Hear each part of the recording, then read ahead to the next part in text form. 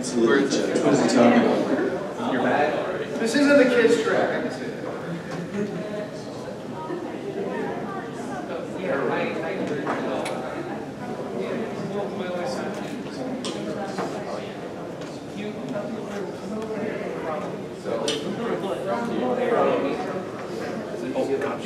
Hey Carlos, Yes, sir. people are starting to suspect you with the NSA and there's some kind of an antenna, microphone in that hat. All right, it's 1:49 to be exact. And so we're 4 minutes late, so we're going to have to move Mike Daugherty, the next speaker, quickly through this talk. Help me out with that. It's a collective effort sometimes. Some of us, you know, like him, some of us hate him, but he's always entertaining. So I don't know what else I can say other than maybe wrestle him here and we'll have a news incident. I'm just going to pass it off here.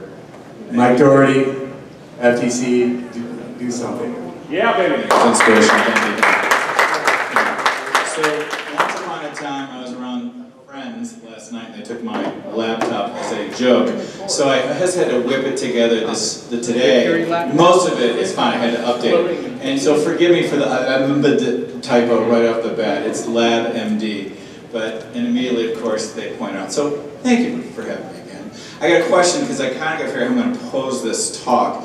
How many of here have heard this story before through me speaking here, so this is an update? Okay, so about half. Last year, yeah, because there's a lot that happened since, but I have to, so I'm going to tear through the beginning, forgive me, which is most of the slides, I guess. We'll try to get this as quick as possible. So yes, LabMD, cybercrime politics, getting the hospital after the funeral, because as you all know, LabMD is a medical laboratory, does pathology testing, 700,000 patients, a freestanding medical facility. And that really, in my world, all I cared about was health and human services. Not a public company, tested for cancer. I just thought my life was set. Stupid, man. So one day, of course, we run into the government coming in, not health and human services, but this picture is something that has become more and more meaningful over time, because the bag has been over my head for about a decade, I've learned, and it's been nothing more than blowback from all these issues when we had a loss of data, shall we say, because I don't use the word breach. So we put, you know, what I didn't realize I was going through at the time, and always in the rearview mirror, is that you are sidetracked with all this noise from everyone kind of just blaming you and having to deal with that, and the government having to deal with that, and what we want to know is, what happened? What's really going on? And so, the original theoretical battle was what the government said we didn't do. LabMD did not employ basic risk management techniques or safeguards such as automated intrusion detection systems, file integrity monitoring software, penetration testing, and also failed to monitor traffic coming across its firewalls. That's terrible. What a lousy company. You all should be shocked. So, versus what the 11th Circuit said 10 years later. LabMD's program included a compliance program, training firewalls, network monitoring. Record is not clear on the point we assume the billing manager installed peer-to-peer application on our workstation. The big picture is look at the first accusation and what you have to go through to prove that's not true. In the meantime, the white noise from everybody, I came from medicine and only medicine for 30 years. So it was a very wild experience to walk into the world of you're guilty because we say so. and look at all the people you put at risk, yada, yada, yada. It's, you know, you just can't go over. And so what I used to talk about a lot, of course, is the FTC playbook, and I would just speak about what was going on at the time. And as time passed, this is 2008, things start, you get more into 2000, really post-WikiLeaks, and you go, oh, maybe everyone's vulnerable. So you went from like this freak out in 2008 or 9 of like, 9,000 patients, oh my God, to Blue Cross, 93 million, whatever. And so, I've sort of ridden that entire wave. But now, and people didn't understand their self-interest in their organizations, that one break in one chain can bring your organization down. That used to sound just, you know, crazy. Now everyone kind of understands it, so that We're repairing the plane, we're building the plane, we're fixing the plane while it's all flying and everyone's in there. And in corporations, you know, I consciously chose to be an entrepreneur in a company that was kind of small because I couldn't stand that stuff. But what I was seeing in all these companies, then I learned, it's like, no one wants to hear this story because everyone's just concerned about where's the blame going, not how do we keep the company safe. It's like, I'm just not going to go down with this shit. That's kind of tough. So, no, I realized, how am I going to make people care about this other than it's just a sordid soap opera of a story? Because that's not what I wanted to do. And then, really, there's nothing I could do about that until the courts overturned the Federal Trade Commission. The FTC overturned their judge. So you go through the FTC, as some of you know, and they have their own judges. And their judges don't go by the rules of civil procedure, and they don't go by the rules of evidence. They have their own rules. So your lawyers that come in, they're used to the real world of judicial, or like in, you know, Alice in Wonderland. And so the judges are below the commissioners. And you go through this hearing and all this procedure for 3 years, and after that's all done, the commissioners just overrule them 100% of the time in the last 20 years. So, but what they said, government's opinion is, under the FTC Act, vulnerable or exposed data is now considered an unfair business practice. So if you have any data that's vulnerable or exposed, and you know that definition they can make up like whatever, then you could be breaking the law. So it's just a lottery of not getting caught, because if you get in their web, you're dead.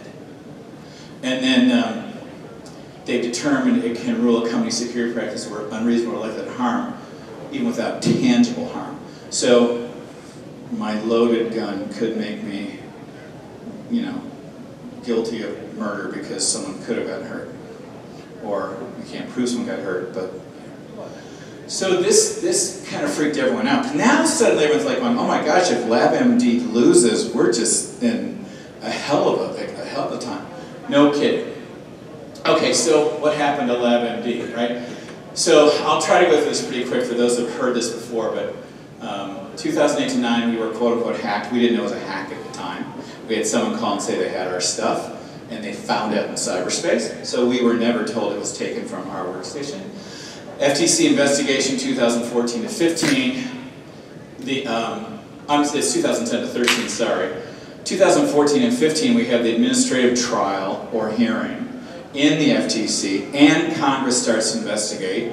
This is where it starts getting really crazy, right? In 16, 17, the FTC overturns. We end up in the US Court of Appeals. And then LabMD 1, if you call it that, destroyed, gone, but now vindicated in 2018. So now we're in the rearview mirror of like, what the heck happened? And this was me in the beginning, stupid, naive, and thinking, oh, of course, justice is going to win out. This will be brief and cheap. Because we didn't do anything, and we're just diagnosing cancer, and we're all really nice people. We mean nothing wrong, so why would anyone attack us? So I guess you can see babies are really dumb. And, but what we find out is that one person is using LimeWire on a workstation, and one of our billing things gets out, and it's insane how much work and sideshow went into that. And this is when Tyversa calls us up and says, hi, I'm Robert Baubeck. I'm the CEO and founder of Tyversa. We do remediation and cybercriminal investigation. And we found one of your files out in cyberspace. And, you know, we can fix that if you'd like. And my first question is, what's the IP address? And the immediate response is, oh, I don't know, that's going to result in a services contract. So the point of that is, and I repeat this because I know people have heard this before, but it usually takes about 7 times for it to marinate in people's brains, especially mine. I mean, I know there's so many branches flying off this tree, it's hard to follow sometimes. But that 2-year period was really just the big extortion attempt, and all we wanted to do was make them go away. So I wouldn't hire him, but I also didn't turn him over to the authorities. You know, we called the police once, and they're like, well, we don't have any jurisdiction over that. They know what to do. Now they tell you they don't know what to do, or they tell you they don't have jurisdiction. Back then, they're just like, And so that time, they finally went away, and after they threatened us to go to the government and, you know, try tried to guilt trip us like crazy and sent us all this media that they were involved in about other people that had gone through this, including Supreme Court Justice Breyer and all sorts of stuff like that. And we're furious that we would just not take the bait and hire them. But I just thought the guy was a crook, because in medicine, you don't call up medical facilities and say, I got your stuff, but I'm not going to help you unless you pay me, unless you're not a good guy. That just doesn't roll. Even if you're a competing laboratory, we don't undermine each other, because the patient's number one. And that's why medicine's so different. All right, so just when we think the coast is clear, the Federal Trade Commission calls us up and says they're starting a non-public investigation. More cute little terms, I didn't know what they meant, and I learned later. And then a few weeks after that, this goes out and in the press. And this is how the FTC operates. This is how government, you know how they say they never make comments before a case, but they comment before a case. I mean, they don't make comments during a case, but they make comments before the case, because the media just, because of who they are and they're the US government, the media will be their free PR firm and put this carefully worded stuff out. And there will be no rearview mirrors. So we have widespread data breaches uncovered by FTC Pro. Years later we find out there were no breaches and it really wasn't FTC Pro, but that's beside the point. So the FTC warns of improper release of sensitive consumer data on P2P file sharing networks. The Federal Trade Commission has notified almost 100 organizations that personal information, including sensitive data about customers and employees, has been shared from the organization's computer networks and is available on peer-to-peer file sharing networks. This is wordsmithing to the nth degree, but you can't know that if you don't know anything about technology. And how many people really know something about technology? So it works. So everybody thinks, oh, there the government goes, helping us all, thank you. But I'm trying to figure out who the FTC is. They've never been at a medical meeting or a licensing meeting or anything in my life. I've been in medicine for 30 years, in surgery and cancer diagnostics. And so I find that Section 5 is, their job is to protect consumers from unfairness or deception. And this was built up in 1914. So they say a practice is unfair if it causes or is likely to cause substantial injury to consumers, cannot be reasonably avoided by consumers, and is not outweighed by countervailing benefits to consumers or competition. Now that looks like English, that's lawyer. It's a different language, it sounds the same. And so you have to be careful, because causes or is likely to cause substantial, cannot be reasonably avoided, is not outweighed by countervailing benefits, and they're not the decider, and the definition changes like, you know, moving goalposts. So if you're one of the few people on the receiving end of being regulated by this isn't funny. And this has been made up 100 years ago. So when technology started, it was a battle in DC of like, oh, who's going to get to regulate data? That's so juicy. And the FTC decided this was going to be the broadest one, because Congress was making no laws. So we have to live with this. So why isn't Congress making laws? This is my quick little History 101. My pure opinion about this, and I don't think I'm wrong, is that this whole thing started 100 years ago, when Woodrow Wilson decided, well-intentioned, that you're going to have politicians regulate industry and science, and that's a recipe for disaster. So he built this administrative state part, these agencies that were supposed to be just experts in those fields. That didn't last long. Well, and so because we have these three branches of government, two of them are split in two, and they're all separated in power. Okay, and sometimes that doesn't work really well when you have the reality of science. So we create this government agency administrative process, which is now massive. And they don't have separation of powers. They have the judges and the lawyers and the rulemakers are all under the same roof. And we're just supposed to trust them. So the hand becomes the fist, because there's really no separation of powers. And when you get snared in them, like when the FTC contacted us and started the investigation, by law, judges and Congress and no other branch of the government could stop what they were doing until they were done. That means we're all banking that they're really nice, honest people. And they don't get real nice and honest if you don't do exactly what they want. And so we go up to DC, and we're just hoping people go away. And my lawyers are baffled, and WikiLeaks is starting, and people are like, why are they bugging us 40-employee Cancer Detection Center when they're sidetracked with this other stuff? And I'm horrified to encounter these bureaucrats that really don't know what the hell they're talking about. And everything's very memorized. And I realized the problem with medicine and technology, the common burden is that we're being run by these people that have truly no experience. Like the FTC has like, you know, one expert that comes from another university for a year, and they think that's enough background. It's terrifying if you're in it, but because it's divide and conquer, and you're the only one in there alone, I guarantee you, nobody in the media or the tech world believes a CEO that's bitching and moaning as a one-off. You're just outnumbered. No one knows you. So the best thing I ever found, I'm going to read this. You don't have to read it, just listen to it. Because this is the best thing that summarizes the absurdity of what the power the FTC has. And we're never taught this, by the way. So the FTC, the Federal Trade Commission, promulgates substantive rules of conduct. The Commission then considers whether to authorize investigations into whether the Commission's rules have been broken. The Commission authorizes an investigation. The investigation is conducted by the Commission, which reports its findings to the Commission. If the Commission thinks that the Commission's findings warrant an enforcement action, the Commission issues a complaint. The Commission's complaint that a Commission rule has been violated is then prosecuted by the Commission and adjudicated by the Commission. This Commission adjudication can either take place before the full Commission or before a semi-autonomous Commission administrative law judge. If the Commission chooses to adjudicate before an administrative law judge rather than before the Commission, and the decision is adverse to the Commission can appeal to the Commission.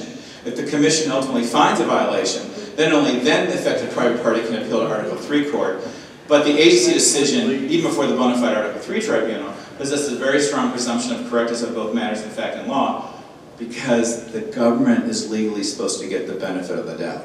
That basically summarizes the unknown road I was walking from 2010 to 2018.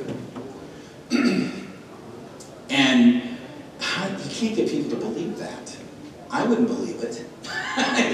So basically they're nuns with guns, because all they're doing is saving the world, but really they're threatening the hell out of you if you dare to push back. And so there's a gun to my head of, okay, Daugherty, you better settle, and then you better sign a consent decree that says, in really fine print, you admit to nothing wrong. And of course, you know, everyone understands that when you're holding 700,000 cancer patients' diagnoses, and you agree to have the government come in and investigate you for 20 years at your expense, just to audit you for the next 2 decades, that you did it because you did nothing wrong.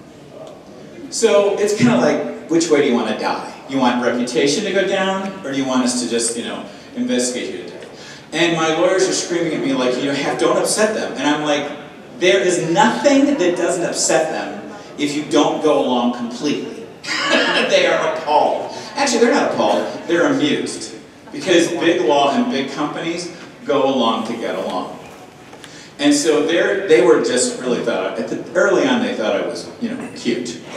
Until I started making them crazy. And then my lawyers that I eventually hired that had government experience, because my lawyers in Atlanta didn't understand this operation and couldn't understand it. So I would be getting threats from people on my team like, you better sign, they're going to bury you in procedures and data. So it's basically hell. But the short version of what they can choose to do to you is they can go to the Article 3 court right away, where they can get handed their heads, like just happened to the no-fly rule. Did you see that ruling this week? How the no-fly rule sheet is unconstitutional as it's written right now? And that came out of an Article 3 court, the Western District of Pennsylvania. But if they go to their administrative court, none of those other courts or any other government body can intervene until they're done with you. And then that's basically a marathon torture of hell. You know, they drain you dry with time, they don't consider the rules, they allow hearsay, attorneys are privileged. They have attorneys that are investigating you, and their investigations are privileged because they're attorneys. So there's no due process, there's no discovery rule. You can't be told what they have against you. So it's hard to fight against it. So they have 100% of the time, your reputation is assassinated, because what Americans are taught this, right? So of course I'm guilty. Doubt kills. That's it. All I need is doubt. Psychological warfare then, cooperative press, damage operations, Chevron deference, which means Supreme Court doctrine that says that the government gets the benefit of that. So that's what you're up against. But I had no choice, because I wasn't running Nordstrom, or TJ Maxx, or, you know, Target. I was in the unique spot where this was either choice was a death knell, and nothing was worse to me than thinking, I'm going to walk around for the rest of my life going, I didn't do it, everyone's going to go, yeah, he's saying he didn't do it again, poor Mike, crazy. So, I'm not sorry. But it's all head on spike. It's all, we were supposed to be the head on the spike to intimidate everybody into what not to do. And what not to do isn't relevant if it really happened or not. What's relevant is to build a list of what they don't want you to do so that you'll know what that is when your lawyer tells you based on what they said LabMD did wrong. Whether LabMD did it wrong or not is not important. This is what happens when Congress won't participate in anything. The agencies do this type of thing. There are absolutely no standards. Congress won't do anything. They don't want to because it's such a hot potato. They can't figure out technology to make it a political win. And they don't listen to you guys in the room, that's for sure. And so they don't know what to do, so they do nothing. And because it's so much of a hot potato. And so you have various agencies doing grabs for power. So if you're running a bank, or in medicine, I had Health and Human Services for everything, 4 years. Suddenly here's the FTC. If I'm in banking, I've got the FDIC, I've got the SEC, I've got suddenly this. I mean, it's insanity. And it's such a few people that have this over-regulation that most people don't understand how it's dragging everything down. And the whole game then is to exhaust you in a submission so you're out of resource before you get to a fair and impartial court. So luckily I'm really good at fundraising. So I basically got about $13 million of pro bono defense on this. So, because I was so pissed, if you couldn't tell. And so this is just a steamroll game. And I started investigating for myself, because I also learned lawyers are not investigators, right? And I couldn't afford to have investigators. So I started investigating. I found out with this Tyversa thing that went on with us, Homeland Security was given $24 million for studies on peer-to-peer file sharing leaks in the academic and healthcare setting. And what we found out was that went to Dartmouth, and the paper that came out mentioned LabMD in it, had our document in it that they took, redacted and read when the patient information was, and that they're getting money off of this, and they're giving, Homeland Security is giving Dartmouth is giving Tyversa all the credit, because they got their data versus Tyversa's software. And then they're chalked up, their board is chalked up with tech insiders, Howard Schmidt, Poneman, this is their advisory board, and Wesley Clark. But Wesley Clark's out there with them in Congress at hearings with Baalbek telling House Oversight and Commerce how dangerous this all is and how we're leaking everything, the Pentagon backbone, all sorts of Army stuff, medical information. It's just bogus crap, but I didn't know it at the time and I couldn't prove it. I was just trying to figure out how the hell this happened to us, how do we get snared into this. And then Tyversa put a press release out saying they did 300 million to 1.8 billion searches a day, 4.5 million workstations worldwide, 13.8 million files downloaded. They put the LabMD file up in front of House Oversight. I discovered this 2 years after it happens. It's kind of creepy, you know, what goes on. It's nothing but a shakedown. And if you ever read that, if you've watched the video, really, the 2007 hearings, it's incredible because everyone's just so much more gullible. You know, we never heard the word breach, we didn't know what things were, and the congressmen are like, this is an outrage.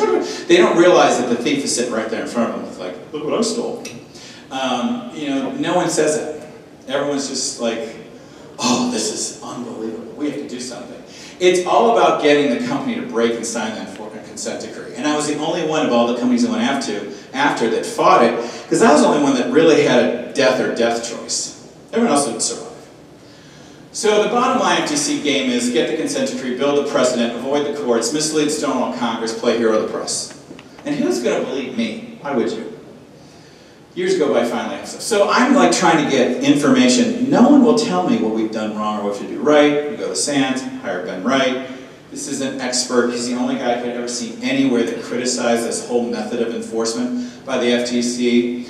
By this time, we knew that Baalbek had taken the file through this study, and therefore Bennett, who's a lawyer, is saying, well, this isn't a breach. This is not a legal breach at the point. This is the government agent coming in and taking something, and this file's not out of control.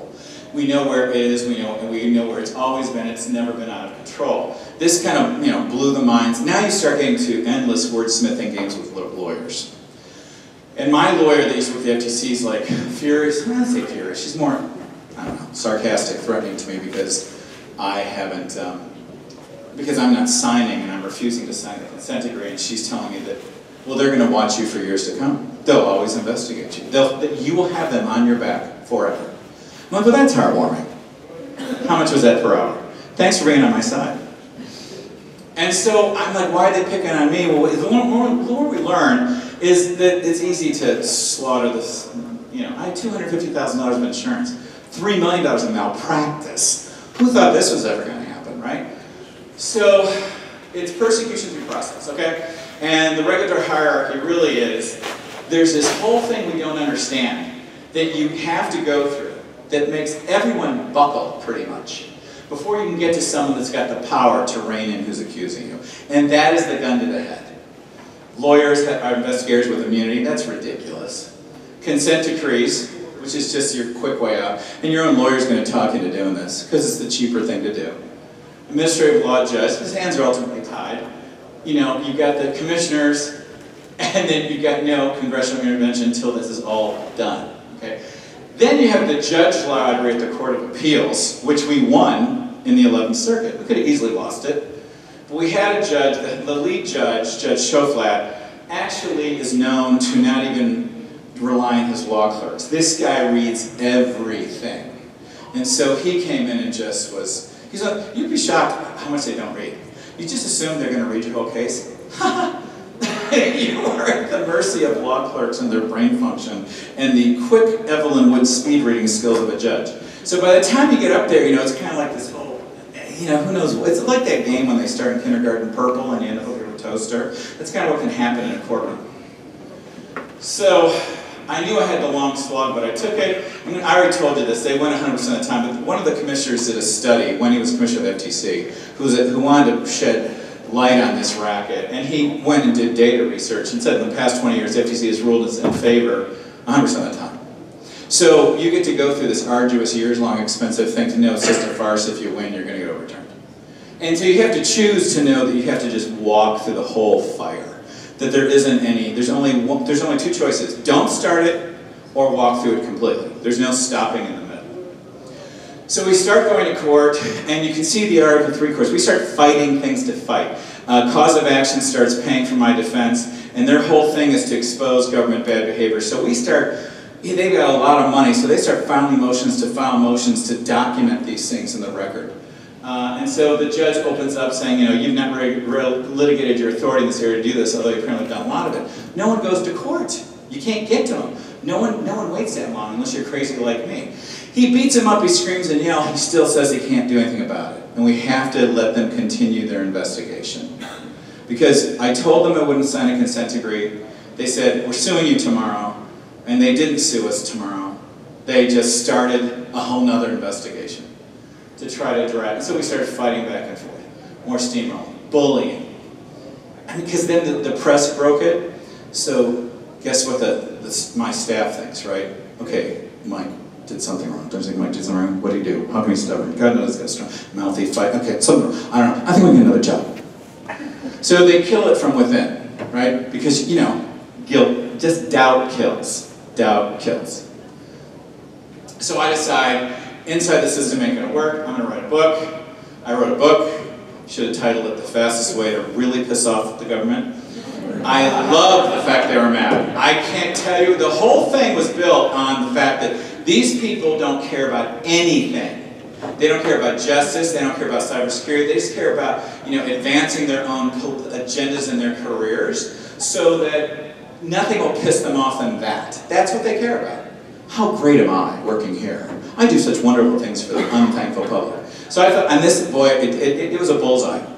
So they marched up to our first status conference with 20 people from the FTC, and they told my lawyer, we're really upset about that book. And he's like, well, I guess we just saved 20 free autographed copies. And so the biggest thing to do is just tell them, I'm not afraid of you. They are not used to that. And then what do? Then they come out pummeling, pummeling, pummeling. You know, because they're such wonderful people. And so they sue me, and a week later, Ty Versus sues me for defamation. What a coincidence. So quick.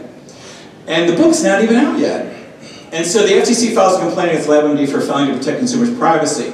alleges exposure. Do you see the word breach there now? The same people that wrote that 3 years later, don't say breach. Exposure. Now this is nothing more than a fight. This is to teach me a lesson for daring to challenge their authority. And so it's now overturning the entire company, 40 depositions, scaring the bejeez out of everybody. We go to that first court session where they bring all their lawyers, because now the ALJ, the hearing's going to start at the FTC, and the guy says, what have you done to tell businesses what they're supposed to do? And this is what I put up in quotes, because if I said this, who would believe me? They say, there's nothing out there for a company to look to. Now, I thought I was a normal person, so I thought I would say, well, there's no law and no specificity. Well, game, set, match, over. Have a nice day, LabMD, we're done. No. We're going to keep on going. This is 2019. Oh, they didn't tell us? Too bad for you. So now everyone says out in pop culture, oh, it must be a HIPAA thing. LabMD did a HIPAA thing. There's something wrong. You guys did something. Because everybody knows we did something wrong, trust me. There's no one out there that says, LabMD did nothing wrong. The best I got was LabMD might have done something. I never got that. I just got guilt. So this was one of the bloggers, just who loves FTC, just came at me big time. Never met her in my life. But to her benefit, I called her up and had a civil conversation, and she wrote a letter to help HHS, and she published their response. This is the response back from her. That's very few people that I've found like say something completely wrong about us and then correct themselves. So she and I are actually pretty good friends now. And they said they decided not to join the FTC in their investigation. We did nothing wrong. There was no obligation to notify anybody. So there's no proof of anything. No victims, no nothing. But the company closed. And this is where I learned by this point that villainy wears many masks, none more dangerous than the mask of virtue. Because this whole thing are all these people that are trying to save the world, playing dirty, dirty, dirty with a cancer detection center. And I'm not getting any moral outrage from the media or Washington. Oh well. So, but I wrote that book. That's the best thing I ever did. I didn't tell a lot of people because they'll tell you you're crazy. But I wrote that book and I had an editor that just busted me around the head so I didn't sound like a whack job in there. That was her job. And it got people's attention. And I got Darrell Ice's attention, I got Congress's attention. Didn't get much media attention. I was at 60 Minutes like 4 times. Too scary. Media's too scared. They don't want the, who am I? I'm Mr. Nothing. We're not going to burn our relations with the government for you, sir. We'll find another scary story that doesn't have some people that will tick off that can hurt us.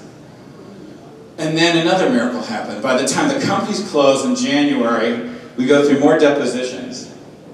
We get a deposition of Eric Johnson from Dartmouth who says that they didn't get our file through that standard thing. They got that file from LabMD file when they asked for something. They sent out an email, thank goodness for discovery.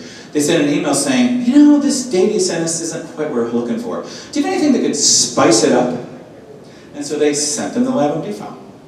So the LabMD file came not the way Dartmouth represented that they use the government's money for. And Rick Wallace calls me. He's the guy, I find out one night in April, like a movie, calls me upset, stressed out, saying, I ruined your company, it's worse than you know, I took your file, it was never out in cyberspace, I came into your computer.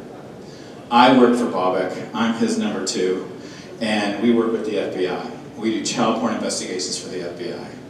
And not only is what you wrote true, it's worse. So I'm freaked out, he's crying, his wife's on the phone, it's nuts, 2 days of nuts. And tell the lawyers, and you know, everyone, I learned in the rearview mirror that my lawyers didn't believe me. They don't believe you. They don't have to believe you to argue. So law is debate. It's not the seeking of the truth. It's not justice. It's not morality. It's argument of the law. And it's hard to separate that because they don't put that outside and say, hey, guess what? Welcome to court. This isn't about justice or truth. They don't say that. So I go in and so he starts telling me, oh yeah, we're big at the FBI. This is Rick getting his award the year before from Robert Mueller.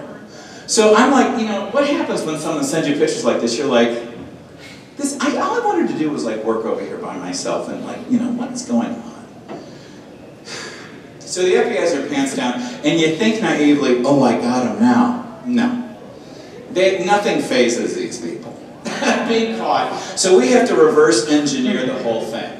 And we start learning more and more from FOIA and Rick and other things that's going on. For the sake of time, I'm just going to tear through the fact that we found out at this point that what happened was the FTC was sitting at that hearing in 2007 and later in 2009, learning about all this stuff, freaked out, they're responsible, they want Tyversa to cooperate with them and give them all those big bad companies.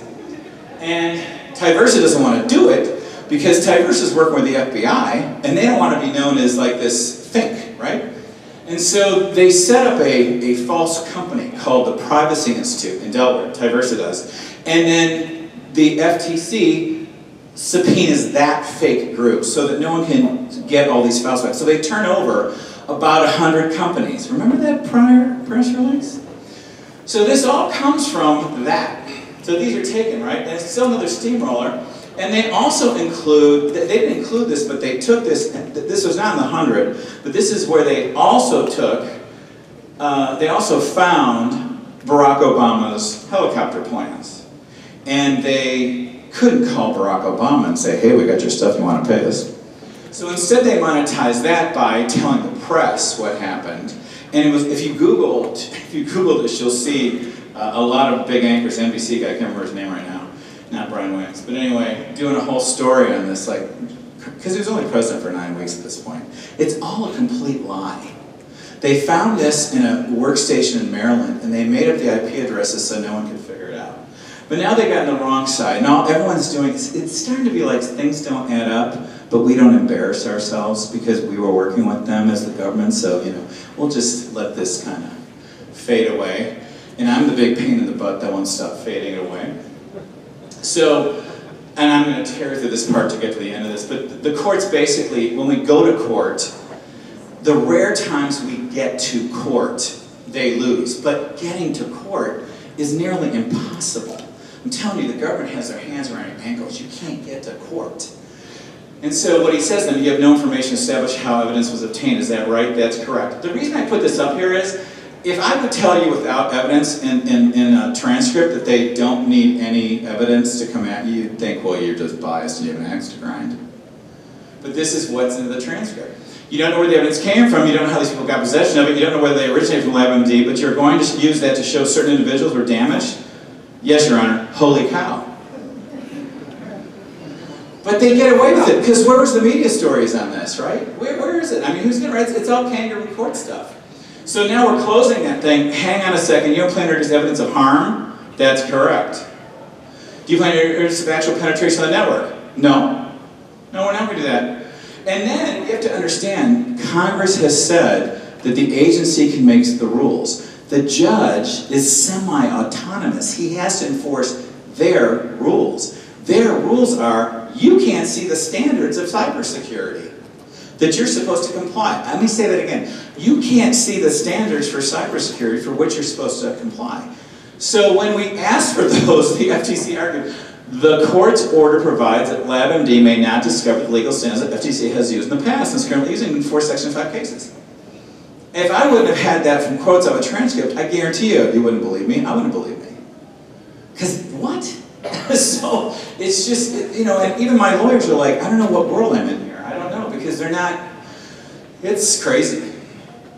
So finally we get, a year goes by, we're trying to get Rick the 5th, and he comes in, he comes in right away, pleads the 5th. The case gets stayed, everyone goes crazy, we want a meeting for him, we take him to Congress. Darrell Ice is all up in arms because he was lied to at this hearing, it was his committees that were lied to. He gets what's going on, so he starts having investigations. They bring in hard drives with the data to Congress. These people hop in on the other side. Senator Rockefeller hops in when he's not even in the House of Representatives. Elijah Cummings, the head guy. Susan Saxon-Grooms is the head lawyer for the Oversight Committee on the Democratic side. You know how they kill everything. They won't look at the hard drives that have all this national security stuff on it. That's how they get to say they're not involved, they don't know. They don't lie, I don't know. They don't say, I'm making sure I don't know. They just won't look. And they want everyone to go away. And they rode out the clock on ICE's term. So we couldn't get to any immunity for Rick. And investigative journalism, of the few journalists, two, that were in the room for the full hearing in front of House Oversight, you know, you think you're going to have a House Oversight hearing and the full committee's going to be here, and you think you're going to be on C-SPAN and people are going to pay attention. It doesn't happen. And because they're kind of afraid of who they're going to tick off. And the other side does a proactive circle and confuse in the media. And these guys, these journalists can't follow technology, so they just go, I don't understand. And then they just move on. So nothing happened. And everyone was whistling past the graveyard. Out of the blue, I still don't know why, the Justice Department gave the judge permission to award Rick immunity when Congress couldn't do it. So he gets immunity, he testifies, and that also results in ISA putting out this large report, which is on my website. If you want to read that report, it really is amazing. But what's amazing about it is what's in it, and what's amazing about it is no one's reported it. Is that Tyversa and the FTC had a quid pro quo relationship. The Tyversa would give the FTC companies to chase and prosecute. FTC would tell Tyversa information on companies that they were investigating. So that Tyversa would come and go, hey, you know, we know it's private, but they told us to be investigating. We have this tool you might want to buy. They might like it better. Millions of dollars in contracts. That's how they got paid to be a fink. And the court of closing arguments was so unclear the government doesn't position as a breach is all that's required. They said, no, a breach is not required. So you can have your data and no breach, and you can still be breaking the law. I knew you guys all knew that. I'm sorry to repeat myself, right? They told you that at work, right? So anyway, all right. Moving right along. The FBI raids. I'm at RSA. Everyone's like, yippee, oh! The FTC, the 11th Circuit overturns. They think we won. There's an investigation going on. We're stuck in appeals court. Everything starts happening in slow motion now. Everything is really impactful, but it takes a year because the appeals process takes forever. But we didn't win. The media was getting kind of mad at me because at the beginning I was really crabby, and I knew they would. Then I learned they're not going to write about it if you're crabby because I'm like, what did we win? Company's gone. Everyone lost their job. My company's destroyed. Excuse me. What did we win? No apologies. Can't sue them. They all got immunity. Oh yeah, we won. Sure. And then and this is, I'm sorry. What we won was the ALJ. Senate put out a 93-page scathing opinion against the FTC. And the FTC overrules. And everyone was saying, they'll never overrule this. And they overruled it. So now we have to, so they jumped the shark. They just basically made up the rules by saying, intangible harm is a tangible harm. Because your anxiety of your data maybe being out is a tangible harm. And really, this is what they do. They make these cockamamie crazy things, because the real thing's going on is, I think we're going to keep you in court a few more years and a few $1 million. That's what we're going to do here. We're going to see, we're on this marathon to see who dies before the finish line. And so, I'm happy because we're in Article 3 court. Ropes and Gray comes in. Ropes and Gray is who took the Target case, the Sony case. So they do this whole pro bono defense now, because now my case is kind of big and sexy. And this is just one of the arguments, just to see. So the court says, to the FTC lawyer, doesn't that underscore the importance of a significance of rulemaking? Otherwise, you're regulating data on a case-by-case basis. We are regulating data security on a case-by-case basis. That's exactly what the Supreme Court says. And it doesn't matter whether the subject has any notice at all. That's correct. So notice is irrelevant. Correct. You can adopt new rules in adjudication. That means you get to make up the law as you go along after you've arrested the person. That's what that means. The Supreme Court made that very clear. And the judge laughed in their face because she thought, I appreciate your concessions. But the point is, those lawyers will argue that crazy stuff because 98% of the people will fold before you get to court like this. Every major company is going to listen to lawyers and go, nah, we'll just fold. So even though I didn't fold and I won, they're not going to change because everybody folds. So it's had impact, 11th Circuit, now this is the language of the legal community. No one is paying any attention to the corruption that went on. They're all just writing about the legal impact. And so basically, FTC decision reigns in the FTC's authority to issue broadly worded and ill-defined orders. That's the bottom line. All that fight to the rest of the world is, now they can't just make stuff up. I didn't get a thank you note from anyone in the Fortune 500, by the way, even though this has saved them billions of dollars. But no thank you. But I didn't expect that. Okay, so now everyone goes, oh, you won, now you get to sue for millions and be rich forever, right? No, because they have immunity. So 100 years of these people have given themselves all sorts of immunity because, you know, they get to make mistakes, but if they get held accountable for their mistakes at destroying people, then no one's going to want to work for the government. That's what they say all the time. So this is the pie chart of all the litigation we have going on now trying to get accountability back. Because people think everything's over now and I just sit home and, you know, write my next book. Wrong. And so there's two tracks of things that we learned, and I'm going to sum this up to what's happened since, okay? There's two, basically, things that have helped, because courts have done nothing for us. Everything we've learned is through own investigations, the congressional investigation, FOIA, and putting things together. And that is the FOIA Acts and this Mary Beth Buchanan. Okay. Rolling back to Rick Wallace. Mary Beth Buchanan turns out to have been the U.S. attorney at the time when Tyversa was working with the Pittsburgh FBI in the 2000s. Republican, Bush administration, really a pit bull. Goes after her, and she wants to make child porn her thing. You can just Google the big profile of her in the New York Times, did a full story on her. Child porn, here I am to save the world. So, that's fine. I hear about her in 2015 when Rick is torn through two law firms already. One of which was given $100,000 by the people that were defending me. And the guy tore through it in like 6 weeks and scammed. The other one, just to go, you've got a client here who is terrified in all sorts of inner stress, and he's trying to make right of terrible things that he's done.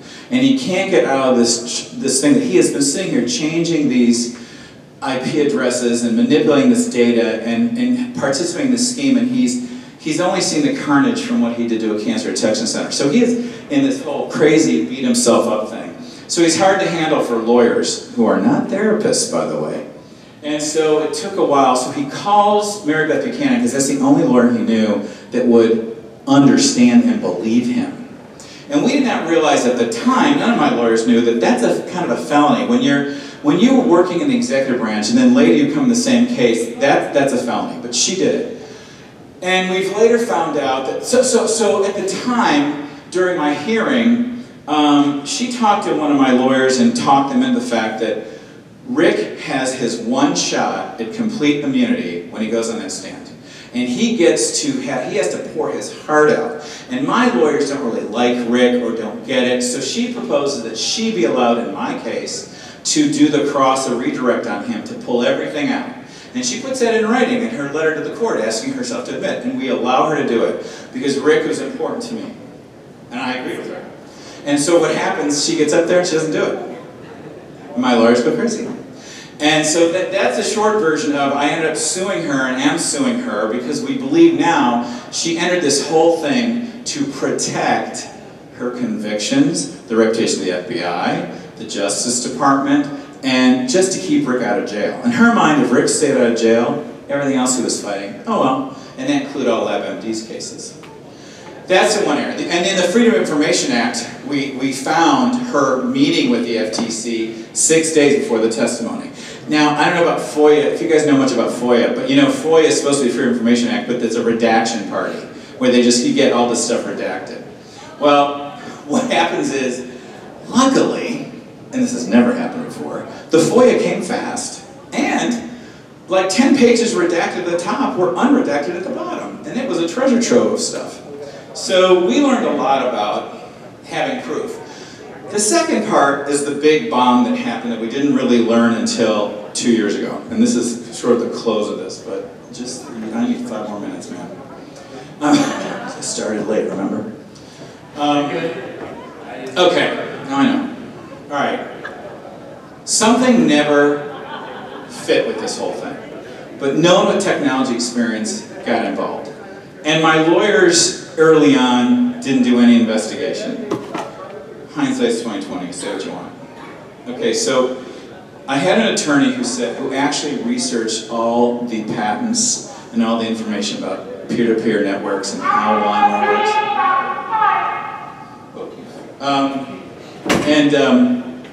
They researched all this, and he said, this doesn't fit LimeWire doesn't work like the FTC say it's working. It can't find something. Our file was insurance, aging, blah, blah, blah. They couldn't have possibly gotten it that way. And so I called up Rick. Now, by this time, you know, I've stayed at Rick's house. He's flown my plane here to Iowa. We have, you know, we have friendship. And I said to him, okay, oh, and by the way, when the FTC overturned their judge, they said in their ruling, LabMD admitted using LimeWire-like software. Now, by this time, I know these are pathological liars, and if they've got LimeWire-like instead of LimeWire, something's up.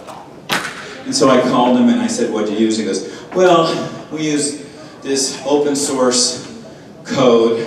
Now, he said, okay, is it LimeWire? Well, it acts like LimeWire. Okay, so if it's open source code and you think it's LimeWire, legally it's not LimeWire, so you didn't use LimeWire. So what did it do? Well, it was investigation software from the FBI. So now, I call my other lawyer, I'll skip over this for time, but basically, this created this World War III, because evidently some of my attorneys in some other cases seemed to have known this, and had what they thought was an obligation not to tell me. And we when that lawsuit with Mary Beth Buchanan, that we sued her, accusing her of this type of, we sued her for tortious interference and all sorts of violations. Basically, she just lied to me when she did this whole cross thing. And this whole thing's been a manipulation. And he was so mad because we didn't accuse him in the case, in the lawsuit. But Reuters wrote this big article about it. And the way they worded it, it sounded like they're kind of including him. So he's furious, and he's chewing me out, and he's sending me texts, get a life, you're mental, you're crazy, this is terrible. And then while he's ripping me a new one, he gives me Christmas in an email and says, you stupid idiot, we used EP2P. Well, EP2P is software developed by the FBI to do child porn investigations. And we just had, and so now we know, aha, aha. So it never was LimeWire, it never was publicly available. That's how they could have gotten it. And the FTC used FBI software that's used for FBI investigations that's not publicly available. Wow. Anyone here shocked? So, oh, you're shocked? I'm sorry, I was shocked too. It's a painful transition. So this was from a Southern District of New York deposition just 6 weeks ago. So this is how long this has taken to scrape up here, okay? So this is, Mr. Walls, are you familiar with the term EP2P? Yes. What is your understanding of EP2P? It's an enhanced peer-to-peer application. Is it commercially available? No. Where is it? Who developed it, to your knowledge? It was a collaboration of law enforcement. How did you gain access to EP2P? If it, in your view, wasn't commercially available, it was given to you. By whom? The FBI. Who at the FBI? Greg Frankhauser. Boom, boom, boom. So now we have it under oath. That took 11 years. So now where we're at is the power that was trying to steamroll us and got caught is now against us in court.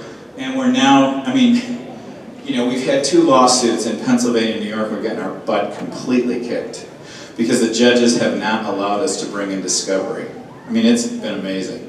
But we have court cases against the government in D.C. We've got a case for